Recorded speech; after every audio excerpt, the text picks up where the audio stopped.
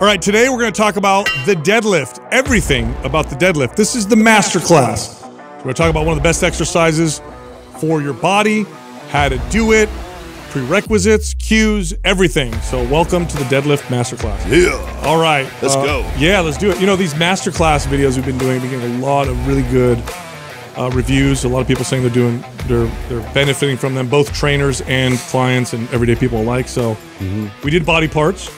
And it makes sense that we would talk about some of the exercises that we think to be the best ones that are out there. Yeah, dude, just a bigger, deeper dive into this subject. Absolutely. Sure. But yeah, the deadlift is known as one of the big three or big four or big five exercises. You'll hear people refer to strength training exercises like that. And it's always in a list, right? It's always one of the big lifts. And the reason for that is because people have identified now, because people have been deadlifting for decades.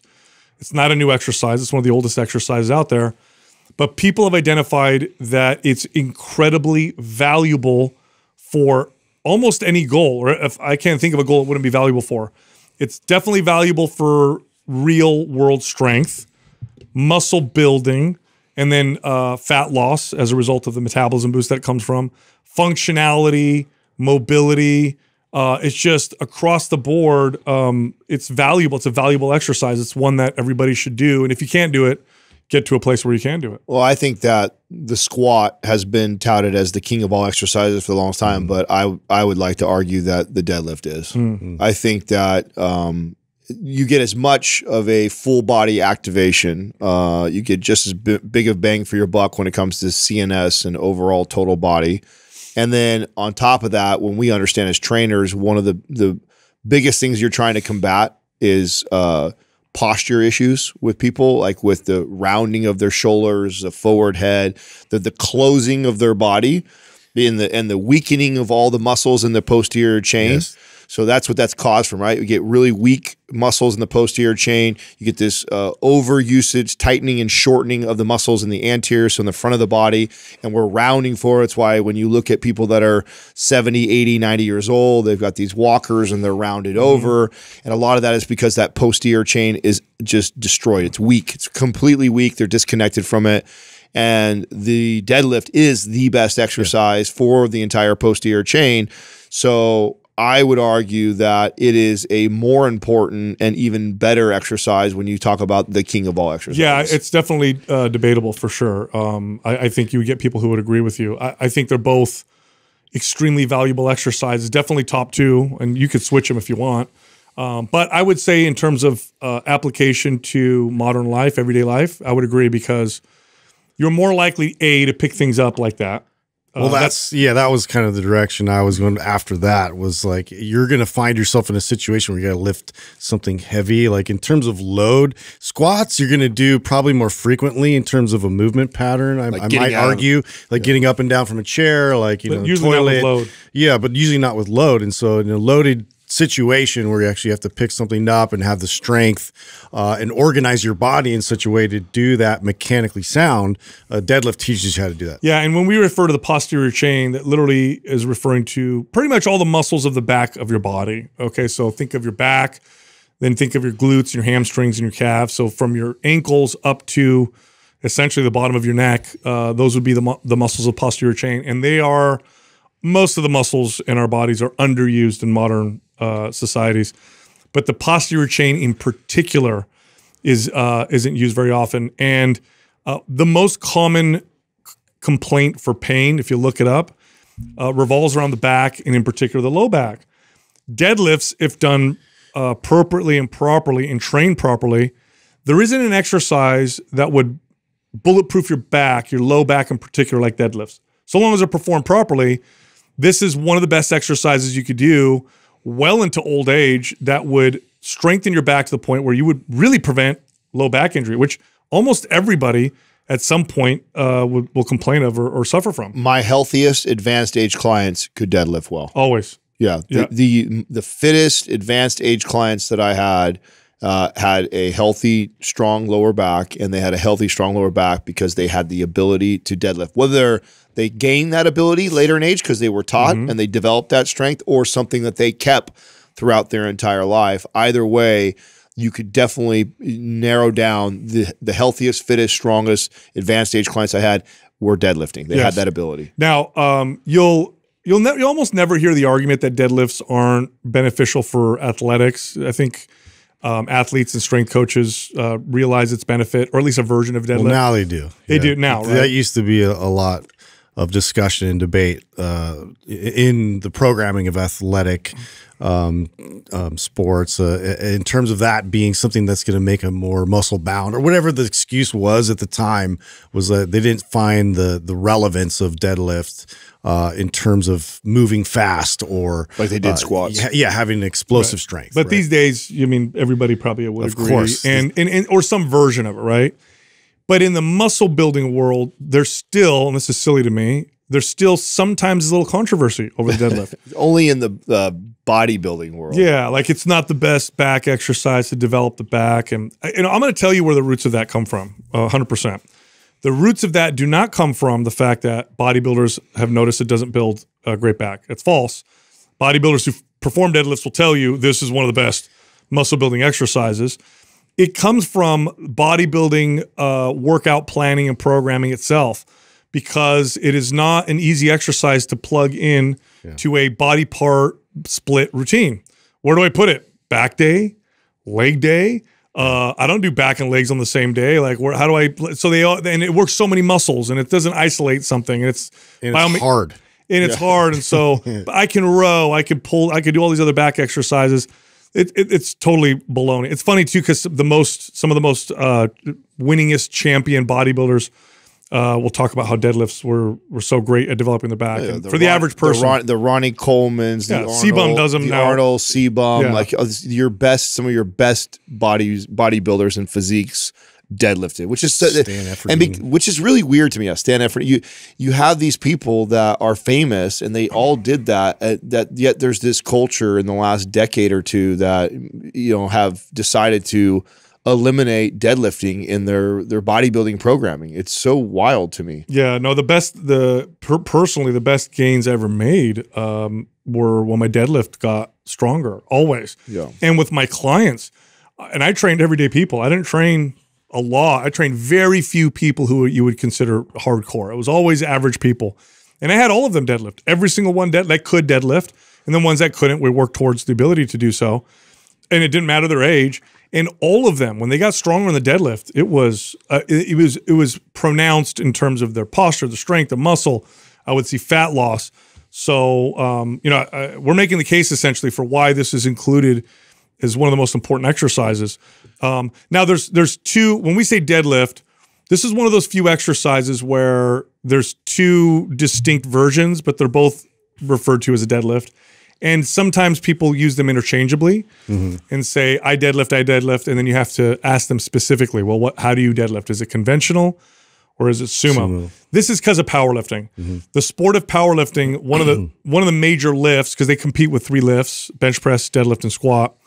The deadlift can be performed both sumo or conventional, and it doesn't matter which one you do. You can pick, and then that's the deadlift version that you do, and your weight counts just like someone else's weight counts, regardless of if they do conventional or sumo. There's definitely some similarities, but I don't consider them to be the same exercise. They're different enough. No, I think they're a lot different. I think it's almost as different as comparing a back squat to a front squat. Yeah, I could see some of that. Definitely. I mean, you have some of the same muscles that are activating, okay, but they're different enough that, I mean, it's that different that anybody who's done a back squat and a front squat, how different they feel. Totally different recruitment pattern that you're firing off for each one of those exercises. Now both are very posterior chain. Heavier posterior loaded, So people ask which one to pick. That's where I was going. And I think everybody should do both. I do. I think you should practice both of them. You will find that one of them you'll be better at than the other. And this is why people will have favorites. Some people do better in one, some people do better in the other. But I think it's a good idea to probably practice both. My general advice for clients, regardless if you're in the powerlifting community or not, is you have one that you're naturally going to be better at. Everybody's going to, right? That's just going to feel more natural.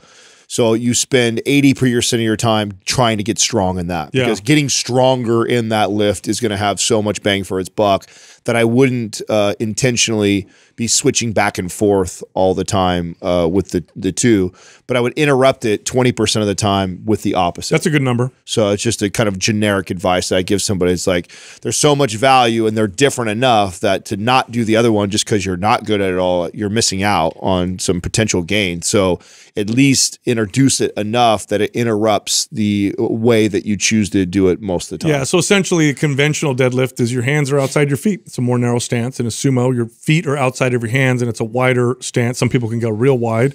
I would say for general training purposes, a kind of moderate wide stance. Sometimes people go crazy to limit the range of motion for competition purposes. Personally, for me, Adam, I've gotten through a few sticking points with my conventional by getting better at the sumo.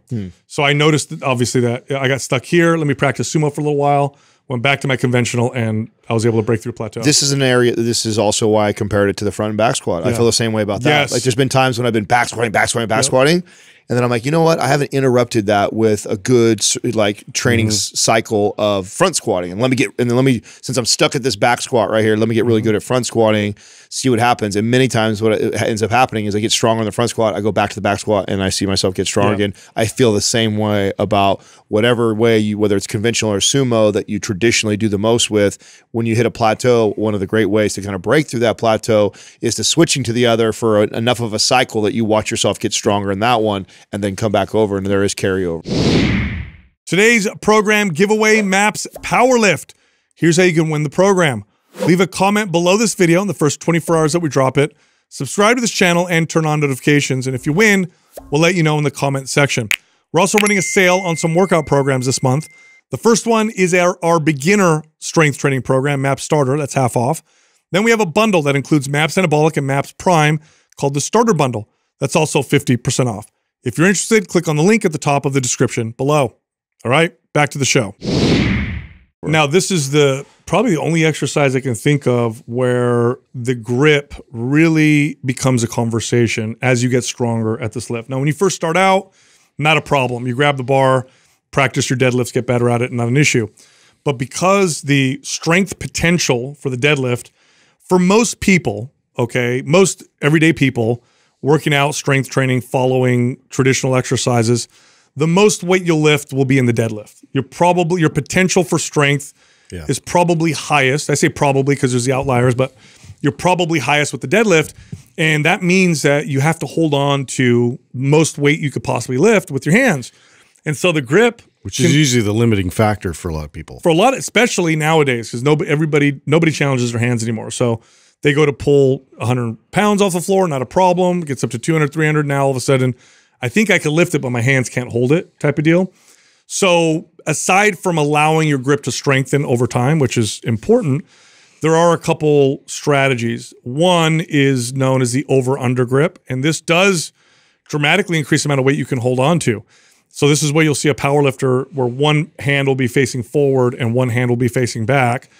And that improves that increases the amount of weight you can lift because it prevents the bar doesn't roll out, essentially is what's happening. And you're able to lift more. Now, the consideration with that is make sure you alternate which hand is facing forward every set. I made this mistake as a lifter because I felt stronger with my right hand supinated. And then eventually that's where I did all my heavy sets. You favor it at that point, right? And I developed an imbalance in my back, which I could actually visibly see and feel. And it took me, I don't know, 2.5, 3 years to be able to reverse that imbalance. So if you do an over-under grip, make sure every set you alternate so you don't end up developing an imbalance, because it will develop an imbalance if one hand is always supinated. For GP, I would say I would just tell that person to just do double overhand. I don't see a lot of value in that unless like we're chasing a PR that week or something. Like let's say I have a client, right? That I'm really trying to, let's say it's one of my female clients who I'm really trying to encourage her to lift heavier. And, you know, we've been training, you know, deadlifting for a while, and the limiting factor tends to be her, you know, double overhand grip, and like she can't hold on to the bar. Maybe that client, because I'm pushing that message so hard, You know, I have a set where I let her do the over under. But for most clients, like I don't see a lot of value. It's when the grip becomes an issue. Yeah. And I mean, and Justin has said this before plenty of times. You made a case for it. I was the one when I was bodybuilding that was utilizing straps, and that's a whole nother conversation on like where that is applicable. But for the average person who is just trying to get in shape, get strong, get fit, I would encourage trying to get strong double overhead. You're going to have the least amount. As far as you can go, for sure. Get as far as you possibly can and get technique down. There's no reason if you're just learning the deadlift, it's your first year of doing it, and you're already doing switch grip and adding wraps. Like it's just like you have so much potential to get stronger and to work on all those things first before implementing something like that just to increase, say, 25 to 50 pounds on the bar. For the deadlift. That's just my if you've got good mobility and you're able to progress consistently, I would agree with you. You probably have at least 6 months to a year before you'd have to use any kind of grip strategy. Then you can do the over-under hook grip. That's what I prefer now because there's no way to develop an imbalance because both hands are facing forward. And it's a hook grip is what Olympic lifters use, where you wrap your finger around your thumb. Uncomfortable. Difficult. Yeah. That takes a lot of practice. I try to get good at that. And did you ever get good at that? No, never good. I've practiced and practiced and practiced. And it's just one of those that never stuck. I've gave up every time. Every time that I've tried to stick to it for a while, I just being honest, I didn't stick it out because it just hurt. It hurt and I sucked at it. And I'm like, oh, I don't know if I want to stick. Yeah, so you stuck it out for a year. I do it every single time. I still can't. You didn't know before. No. When we first met, you were over under guy. Now, to truth be told, so this was now you're looking at. I've been practicing now lifting heavy with the deadlift hook grip probably for I don't know 5 years, 6 years, and still, if I want to go to my top set over under, I can hold more weight still. In fact, yesterday or 2 days ago, I tried to deadlift and I was pulling I was trying to go for 585 or 570, and I tried double overhand with a hook.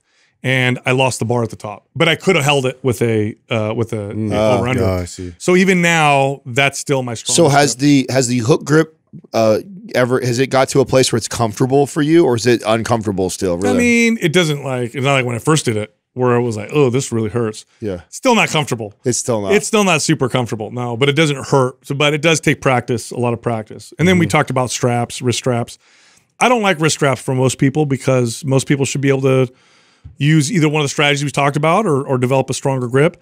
I could see high volume bodybuilding training. That's the only place. That's the place. When I was training twice a day, 7 days a week, and I'm doing all these sets, and I'm targeting very specific small muscle. Not quite as high either. Yeah, and I'm targeting a very specific muscle group. I don't want the forearms to get involved in it at all, and maybe I'm fatigued from the day before from going really heavy, and I don't want that to hinder my rear delt work. And so, I use straps a lot when I was bodybuilding, but it wasn't just so I could get a heavier deadlift. It was for that purpose. Is like I don't want my forearms to limit me from these other things that I'm doing, and I had so much training volume, and at that point I don't care.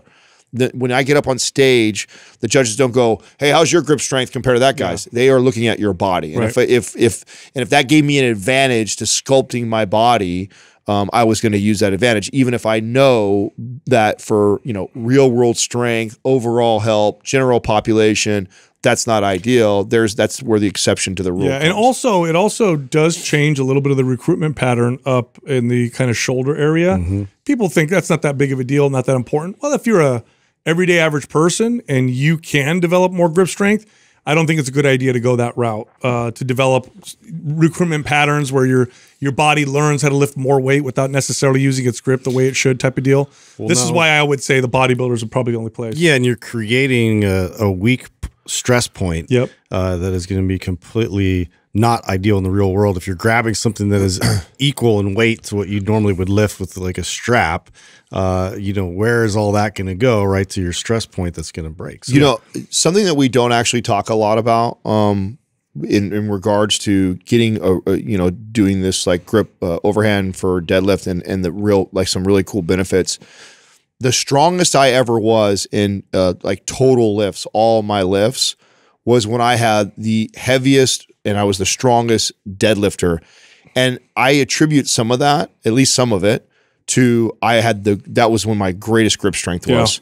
And I got the best development in my grip just simply lifting heavy deadlifting. Not doing a bunch of crazy One of the best things you can do. Not doing a bunch of forearm exercises that we know that are out there that will help your grip strength. And I didn't do any of that stuff. I just got held on to a heavy bar. I held on to a heavy ass bar and I did it frequently for over a year consistently, and I watched all my overhead press, my bench press, all my other exercises came up with that. And you have to think that having a really, really strong grip has carryover into all lifts that you hold on to a barbell or dumbbell. Think of any upper body exercise. Just to hammer this home, right? Think of any upper body exercise. Envision yourself doing it. I don't care what it is. Curls, press downs, overhead press, bench press, whatever. Now imagine you having a weak grip on the bar. Now imagine having a strong grip on the bar. You're just more connected. Yeah. You're able to lift more weight. You're able to do more power output. Your hands connect you to the world. This is what humans are most known for, right? Our opposable thumbs and our ability to articulate our fingers and manipulate objects.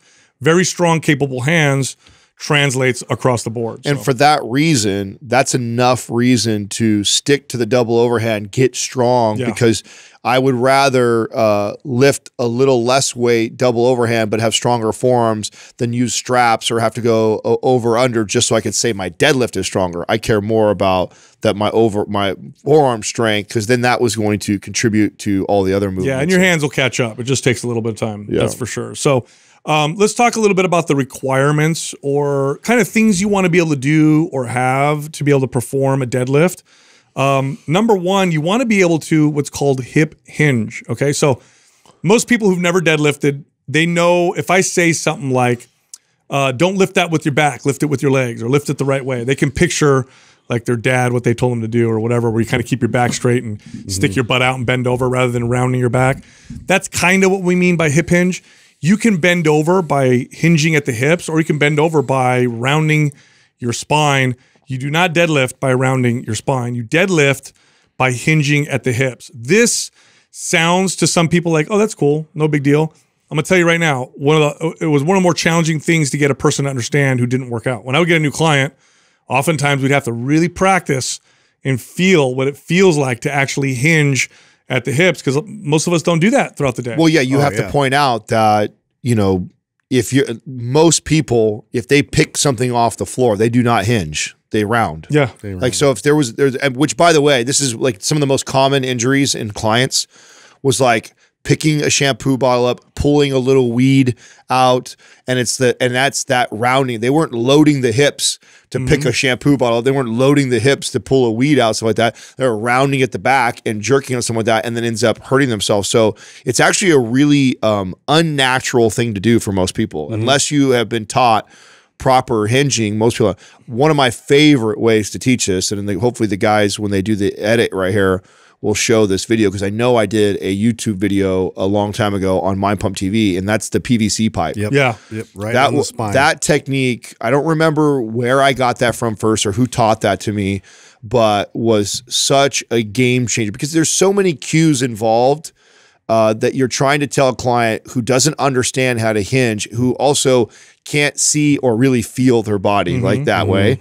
And that you're trying to tell them that they just learning that this was such a struggle. The first 3 to 5 years of my career trying to teach a hinge was so difficult that many times I abandoned it because I was not good at teaching it.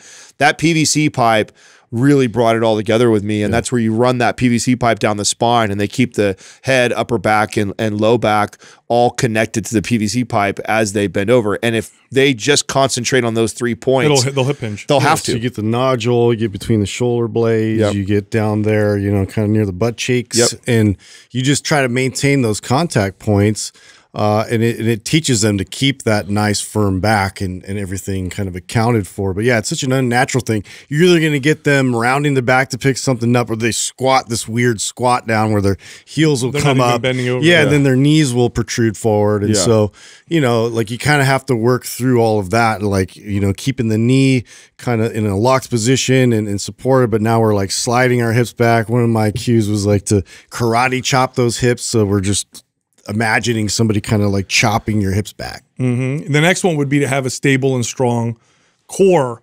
Why? Because what you don't want with a deadlift is to have a really, really weak core and really, really bad low back support. This is where you hear the horror stories of people hurting their low backs when they deadlift. Now, I want to be very clear. If you perform a deadlift properly and appropriately, in other words, you got good technique, good stability, you're using a weight that's appropriate for your strength level and mobility, it's very safe. It's a perfectly safe exercise.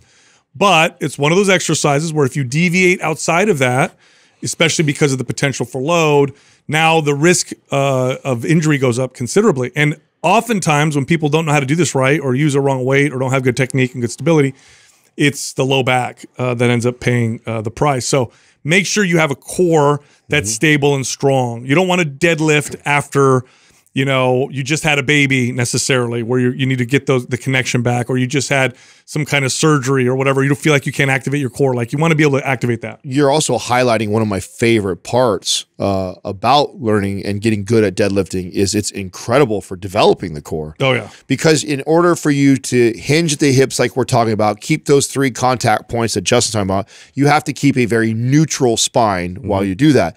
In order to keep a really neutral spine, you have the core muscles that wrap around that spine. And in order to keep it rigid and tight, it works like this vacuum where it sucks in and it tightens up around the spine to keep it that way. So if you learn to hinge properly, you're already getting core activation. If you then load that movement, you have to strengthen that. And as you continue to increase weight on the bar, the core is just going to get stronger and stronger and stronger, which is hence why you have it bulletproofs the low back. Every doctor, anybody who's ever had low back pain, what does the doctor almost always default to? Work your core, right? Train your core. So if one of the best ways to develop and strengthen your core is getting a really strong, heavy deadlift, well, that's one of the best ways to bulletproof your low back. Yeah, and you're teaching it and to like repeat these patterns whenever there's a opportunity for a heavy load. It's like this automatic response. That's why we train and we do repetitions with it, with that type of good form where you're bracing and you're going down. And so it's like that way when it's presented to you, you're not going to be in a relaxed position where you're compromising your spine. Yeah. All right. So let's talk about priming. People would refer to this maybe as warm up. We don't like the term warm up because priming is more specific. Priming is helping you to connect to the muscles that you need to connect to, giving you the kind of mobility that's required for the type of exercise you're going to do. And so we're going to go over some general priming movements that you could do before you deadlift. That will apply to most people. Now, the best priming is always individualized, but for most people, these ones will help quite a bit. Now, the first one, I like this a lot for a deadlift. I would do this a lot with clients, was prone cobra. Prone cobra really helps a person activate and get in touch with the muscles that tighten the back, that squeeze the shoulder blades back, that stick the chest out. It really helps them feel what it feels like to be able to activate that upper posterior chain, right? To brace and strengthen and tighten.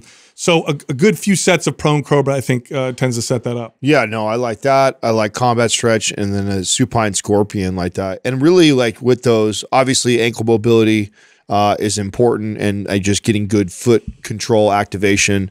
And then the supine scorpion with the hips, getting the hips like woken up. It's real. So like, and sometimes it's been supine scorpion, sometimes it's been 90-90, sometimes it's some leg swings. We'll do windmill to get the windmill. Type there you go. Yeah, rotational. And all of them are doing something similar, and that's kind of really waking up and activating all those stabilizer muscles in your hips, which are extremely important when you're heavy deadlifting. One of the common injuries you see somebody is to see you're lifting a heavy barbell and there's a little bit of shift in those hips. That's when you hear those QL issues going on, or low back stuff that people will have a problem because side to side shift. And a lot of that is just because they didn't prime. They didn't prime and wake the hips up and get them firing and activated before they go into this big heavy movement. And so I think any of those that we just listed are good to add into your arsenal. Now, something like a supine scorpion, the average person might look at that and think, oh, that's a twisting stretch on the floor. No. You have to bring your leg over. You have to bring your leg back using your core and your body. If you just sit in a stretch, you actually might set yourself up for more of a risk of injury. You want to be able to activate and fire muscles that rotate you at the lumbar, a little bit at the thoracic, wake up the QL, wake up the erector spinae muscles, a little bit of hip activation.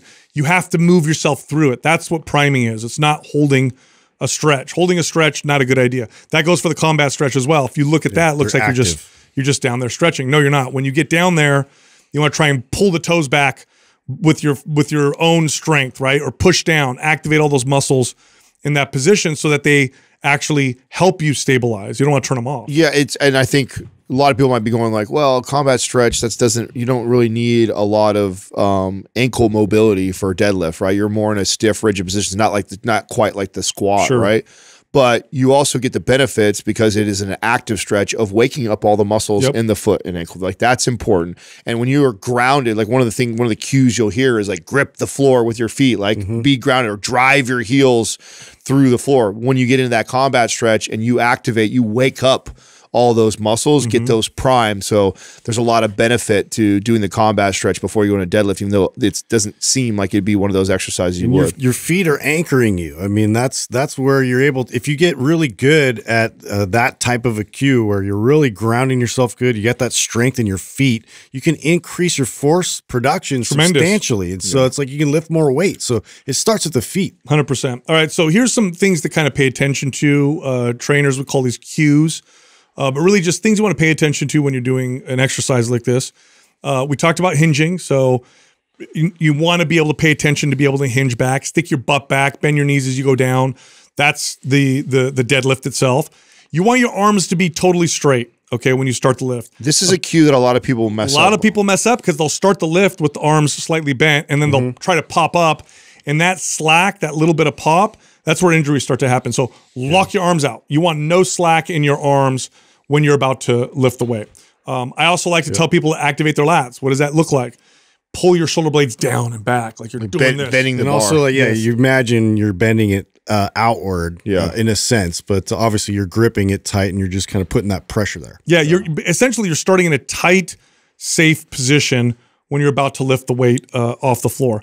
The bar should be over midfoot. That's the starting position. Now, some people will feel like they're hitting their shins when they come up. There's nothing wrong with that. It's not something necessarily you should aim for, but there's nothing wrong with that. Some people do that, but you want to start with the bar over the midfoot. If it's too far in front of you, now you're bending over too much. If it's too close to you, oftentimes with people, depending on their leverage and their body type, it looks like they're doing a squat, not necessarily. Well, you're a little bit more, you're flirting with inefficiency. Yes. Because the bar line, the bar path actually matters in terms of lifting something heavy. You want the straightest line possible to get from point A to point B. Wait, by the way, I forget the name of the app. Bar Path, is that the name of the app? Oh, I think, yeah. That's such a valuable tool for that exact point that you're talking about right now, because you can line the phone up and it'll show you that bar path. Before I pull, what takes the slack out of the bar, the slack on Mars, I like to have I'll get in my position where my hips are supposed to be and my lats locked all in, and then I'll get kind of like this little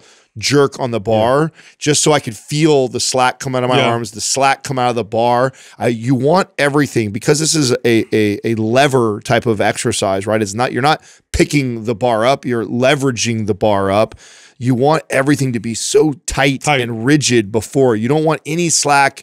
You want to feel tightness in your hips and butt before you go. You want to feel tightness in your arms. You want to feel tightness in your lats. Everything should feel rigid, and then you're just firing those hips forward. In fact, when I deadlift, before I do the lift, I'm lifting 10 pounds off the bar anyway. I don't start from 0 to whatever, because otherwise it looks like a pop. You're not popping the weight up, okay? That's a totally different type of lift. You are lifting the weight, and you want it to start from a good, clean position. So even before I go for a lift, there's probably 10 pounds of lift already on the bar that I've already produced. Yeah, I love when you see kind of a little bit of a bend in the bar before the bar comes up. Yep. You want to be able to really feel that. You know what it reminds me of is, I don't know if you guys have ever gone to a drag racing event and been in the pit, or you see how these cars kind of warm up before they really punch it. Well, they spin them out, they warm the tires up and all that, and they kind of roll back up to the line.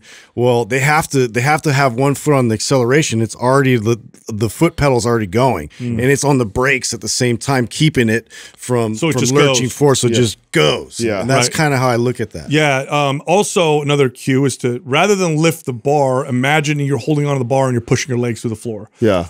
This just helps with the technique of a lift. This has helped a lot of my clients. When I watch their form and I tell them this cue, all of a sudden it just looks a lot better. And it helps me too. When I'm going for my heavy lifts, sometimes that's what I'll envision, that I'm just pushing my legs through the floor. Yeah, I mean, once you get into the position, which I think is one of the hardest things, is to get in the perfect, proper position. Once you're there, then the cue of driving the heels to the floor, thrusting the hips forward to me is the best cue. Yes. It's like that is exactly what you're doing. You are pushing your heels in the floor and thrusting the hips forward, and that's what lifts that bar up. And there's a lot of value. We didn't talk or list this, but there's so much value in when you kind of figure this out is to create a ritual. And I know there's a lot of people like that tease like our friend Lane Norton, the way he comes up and stuff like that. The reason why I don't talk shit and tease him, because I complete 100, like if you ever watched a baseball player, a golfer, anybody comes up, these are all very technical sports, technical movements. To swing a baseball bat at 100-mile-an-hour baseball is unbelievably. To hit a golf ball this small, 300-something yards, incredibly technical. And so these guys create these rituals on how they walk up to the plate, how they walk up to the ball. So, and it just helps you get into that perfect position. And so there is a lot of value. And I don't care if it's quirky or people make fun of you. If it helps you get into all these cues that we just said, do it and do it the same every time. It will help you over time, because before you know it, you'll be able to just get right in that movement just by kind of doing your ritual, which is where I'm at in my life now, 100%. But it took me years to get there. 100%. All right, some common errors, all right? The most common one is a rounded lower back. Your low back should stay neutral. Now, notice I said lower back. The upper mid back can have some rounding. You will see some rounding oftentimes in a experienced deadlifter in that kind of thoracic area. That's fine. It's the low back you want to have maintained strong and stable. Now, experienced lifters sometimes will have a little bit of rounding, but what they're not doing is rounding to their end range of motion. Now, beginning lifters, intermediate lifters, you want to maintain neutral low back. You do not want any rounding whatsoever. I think a good example is to compare your deadlift and my deadlift. I think you have that kind of upper rounded back when you go in, and it's not bad. You see that you still stay neutral the entire way. There's no movement going on there. It's just the way your posture starts. You start. Jordan Shallow does it too really well. You can see Jordan Shallow really accentuate his rounding as he comes over before he rolls the bar up. So that's just like, to me, that's like a technique that certain lifters like doing it that way. As long as there is no movement in that low back, you're completely fine doing that. That's what you want to see rigid. Another issue is sometimes the hips will come up too fast. They'll do the lift and they'll lift their butt and then they'll lift the bar. You want the bar to come up with your butt and your knees to come up at the same time. So you want knees and hips and bar to move at the same time. So you've got this nice smooth motion. You do not want a two-stage deadlift that totally changes the exercise and increases the risk of injury. You want to drive it up. It almost seems like they forget to pull at the same time as they're really focused on really driving their legs up to get that locking out position. So this is a challenge sometimes for me, and I think sometimes taller people with this, the hips rising first.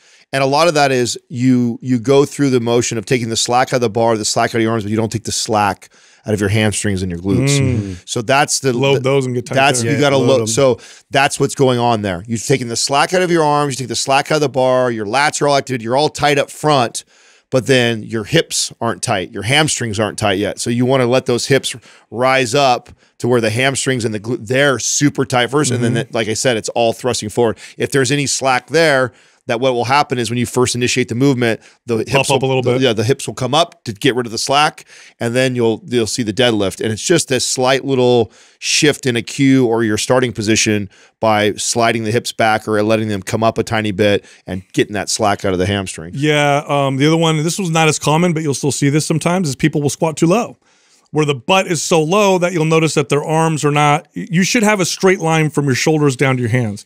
If your shoulders are further back than your hands, you're squatting too low. And you've changed the bar path and made it less. Leverage isn't as helpful. And so it's less common, but if you see it, you know it. So you want that straight line. Shoulders to hands should be completely straight. This is common in watching a bodybuilder do a deadlift for the first time. They want to squat the bar up. They want to pick it up, and that's where they're not understanding the leverage or the way you're trying to create a lever for deadlifting. And that's, so if you are dropping your hips too low, what you're thinking or what you're doing typically wrong is you're thinking about picking the bar up.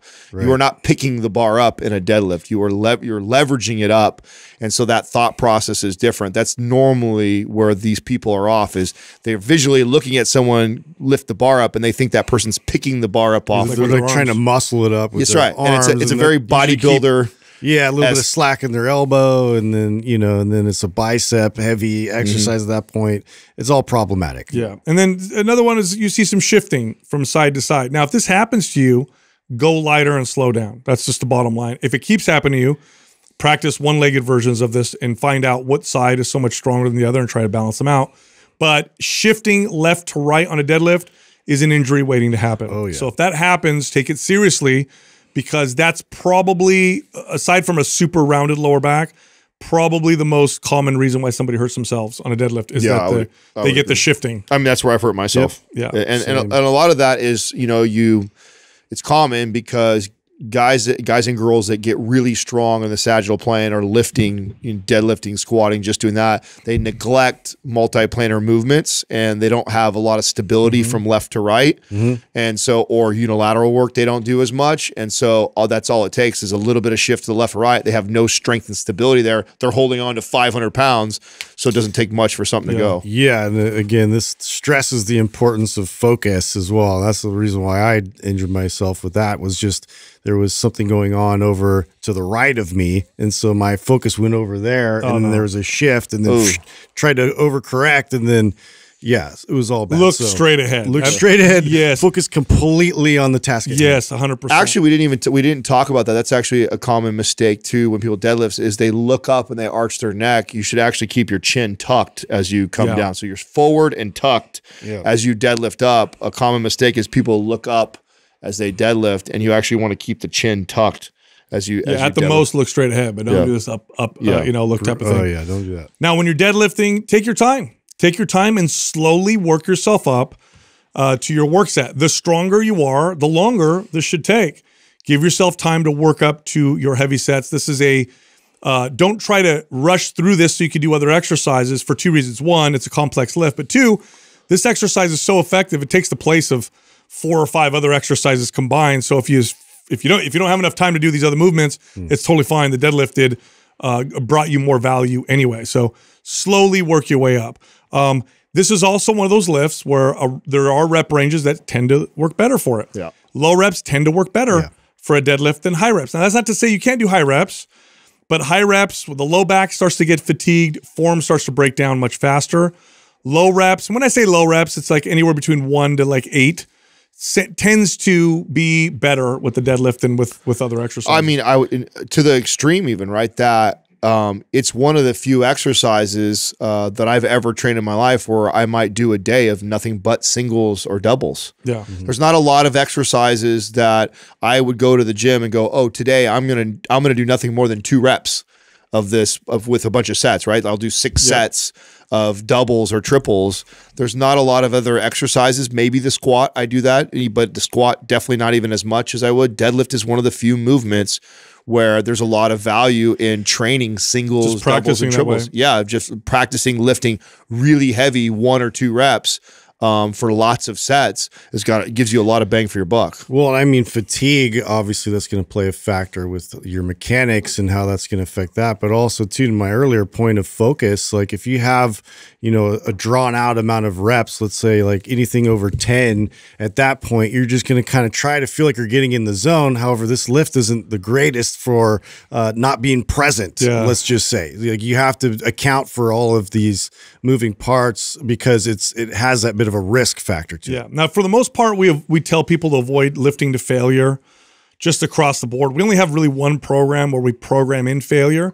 There is a proper way to do it, but deadlifts to failure, almost always a bad idea. There's definitely cases and advanced people that can do this, but it's an exercise where if your form deviates, a few degrees outside of perfect, the risk factor starts to go up too high. And going to failure, that type of intensity, the deviations in forms become much more common. So it's one of those movements you probably don't want to go to failure on more than other exercises. No, that's where where the single, double, triple advice comes in. What this looks like is pick a weight that's heavier than what you can do 5 reps for, and then practice singles and doubles with it.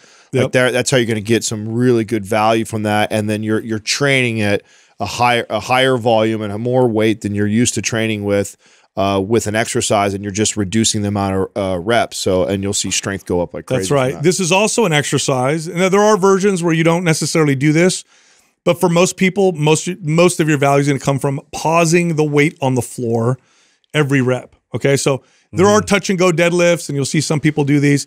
For most people, it's better just across the board, results, risk of injury, all that stuff. I tend to avoid the touch and go. Yeah, was touch and go ever a thing before CrossFit? Yeah, bodybuilders would do touch and go sometimes, and some power lifters would do it, but it wasn't a staple. It really wasn't a staple. I don't remember seeing. It got popular with CrossFit because CrossFit they for sure did. Yeah, because it was all for time. They do a lot of like ladder. Where they do a lot of ladder work. They do a lot of deadlifting stuff in circuits and for time, and so that's where you see a lot of touch and go. But I never taught touch and go. I don't. There's not a lot of benefit to doing touch and go that you're going to get that's greater than actually pausing between each rep. And a pause looks like this: you bring the weight down to the floor. Set it on the floor for like 3, 4, 5, 10 seconds, and then lift it back up again. Literally sit it on the floor. That's where the term dead in deadlift comes from. So it's not like hit the floor, come up. That's actually the touch and go. Have any movement at all. Burn it down, it's just pause. Completely stone cold. Get your technique, get your form, tighten your lats, brace your core, get in position, lift it again. And by the way, for the people that might be thinking, oh, well, what about the time under attention and the value that you get from that? I mean, that's what the Romanian deadlift's for. That's why you do an exercise like that where you're keeping consistent tension on that exercise. Save that constant tension through the reps for a movement like a Romanian deadlift, but a conventional or a sumo deadlift, I think there's more value setting the bar down, resetting, and then learning to explode it off the ground. Totally. Now, how many days a week should you deadlift? For most people, 1 day a week, but you can do 2 days a week. But if you do 2 days a week, one should be hard and one should be easy. I don't think it's a good idea to heavy deadlift twice a week. I don't know very many people that could do that for very long without overtraining.